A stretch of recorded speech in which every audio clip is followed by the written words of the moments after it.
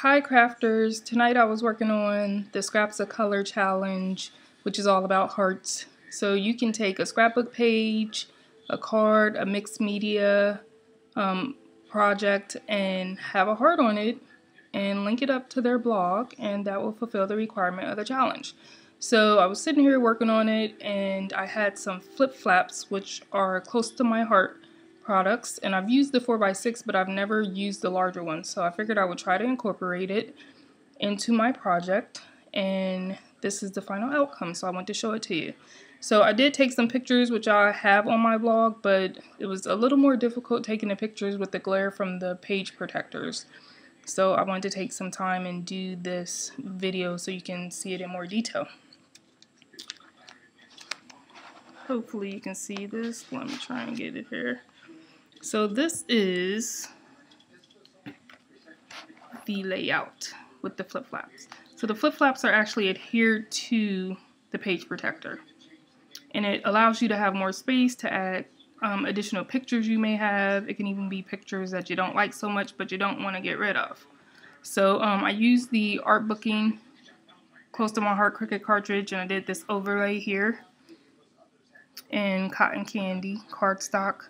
I used Chantilly, which is a retired paper pack paper, which I thought went really well, and some washi tape I just randomly placed on the page.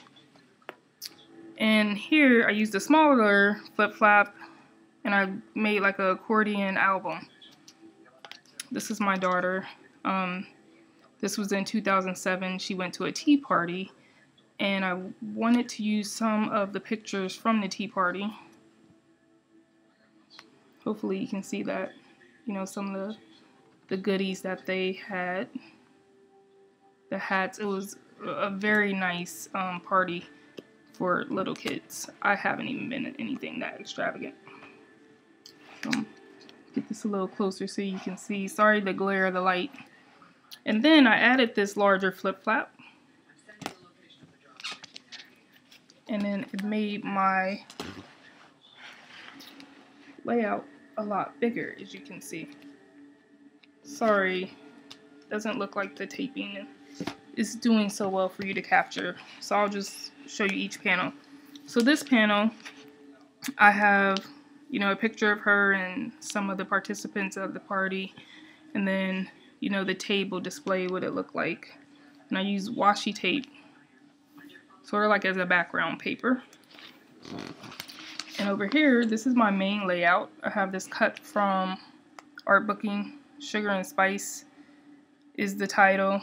I have the hearts, which is a requirement for the challenge. And then I just have some strategically placed 4 photos here of different items that were at the party. Bring that a little closer so you see they had some little fake mimosas. They had some cute little tea party hats and, you know, cucumber sandwiches and the whole 9. Again, a very nice party. I have this as my journaling spot.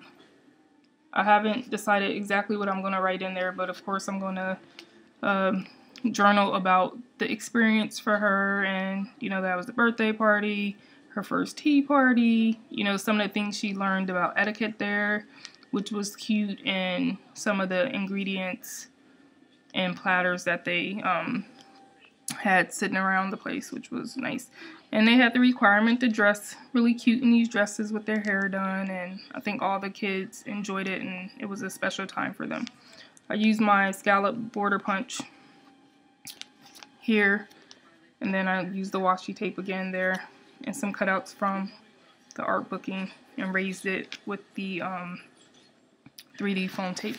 And then the last panel over here is one of the cute props that they had on the table, which is a cute hat, and I just again used some washi tape around the edges. So I took one layout and made it extra special with some added pictures and some added interaction to my page, which is pretty cool. So I'll have more detail on my blog, but wanted to be able to show you how it worked and how it looked. Thank you.